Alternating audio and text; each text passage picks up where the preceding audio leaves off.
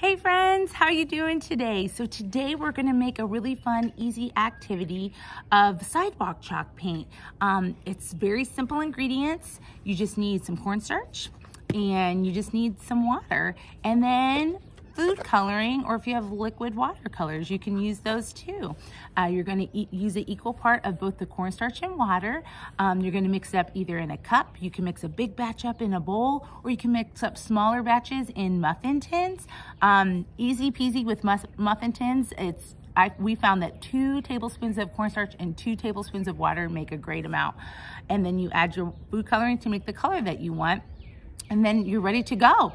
It's easy, you just paint it right onto your sidewalk.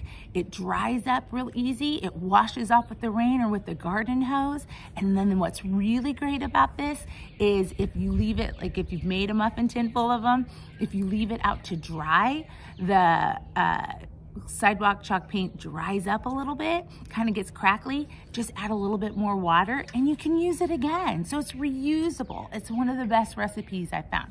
I painted up a little sunshine here. Hopefully you can see that.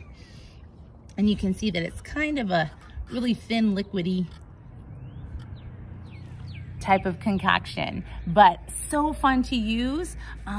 Head outside, create some of this, decorate up your sidewalk, decorate up your driveway, put messages of kindness and hope and love out there, and hopefully we'll be together soon and we'll make our own crazy mural here at the rec center. So I miss you all, I love you all, I hope you're doing well, take care.